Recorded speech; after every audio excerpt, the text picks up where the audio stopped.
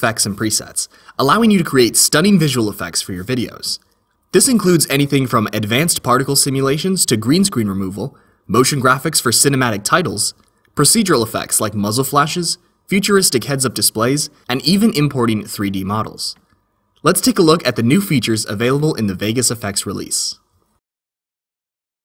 The new Auto Stabilizer effect is a very quick and very easy way to reduce the camera shake in your footage. It's really as simple as drag and drop. Vegas Effects will analyze the clip in the background, so you could continue working elsewhere if you wanted to. It'll pick and choose multiple points in your video to track, intelligently ignoring the ones that are independently moving or out of focus. Once the track is finished, you can see these points on screen represented by the green and red X's. If you want, you can add or remove points for a more accurate track and stabilization. This is done just by circling the points you want to change right here in the viewer. I'll do that now because, in the case of this video, the scrolling that is happening on the laptop screen is confusing the track. As you can see, the stabilization has taken place. If I select the clip and come over to the controls panel, I have options for the crop window, which is how much the video is allowed to scale in order to be stabilized. A lower number will be more stable, but more zoomed in. There is also a slider for the smoothness, which you can turn down if you're wanting to keep some of the shake for a more natural result. Motion tracking inside of Vegas Effects is now easier than ever before. Let's say we have this picture and we want to place it into the frame here. The camera is shaking, which means it needs to be motion tracked. With the picture in the timeline, you can add the motion track effect to it, then select the video as the thing to be tracked. Vegas Effects will analyze the clip and then ask you which specific part of the video you want to track. Circle the area, then the layer will be attached to that point. You can still move the layer if you need to adjust its position. The new crop, pan, and zoom effect allows you to easily zero in on a specific area of your video. This is useful for drawing your audience's attention to a section of the screen, or cropping out unwanted information. Let's start with the crop function.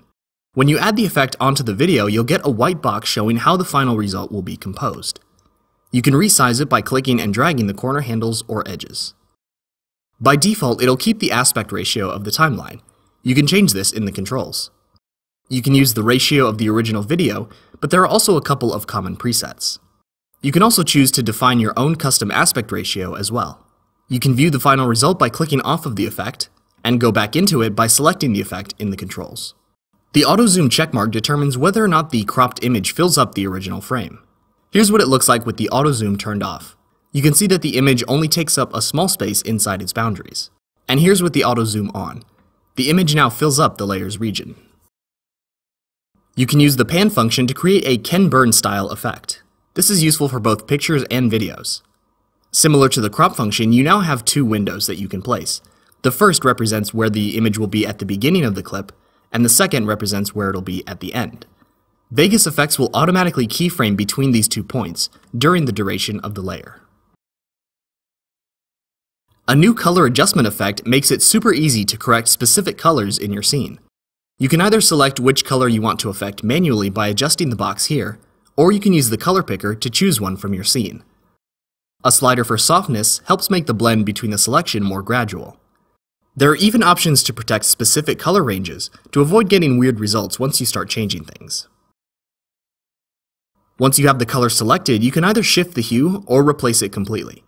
For the hue replace option, you have a slider for strength that determines how much the color is swapped with the new one. The GoPro FX Reframe effect allows you to make adjustments to your 360 photos and videos. You have control over the pan, tilt, rotation, lens correction, and zoom.